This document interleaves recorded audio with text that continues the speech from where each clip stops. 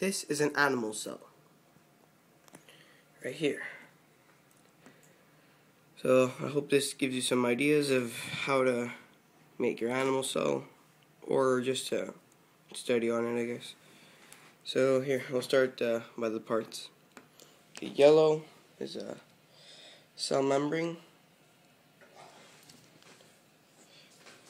The green, like green tubes. Green tubes are lysosomes.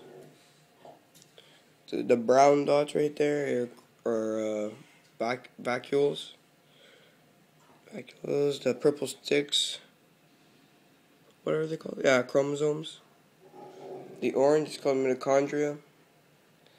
The teal greenish is Golgi bodies.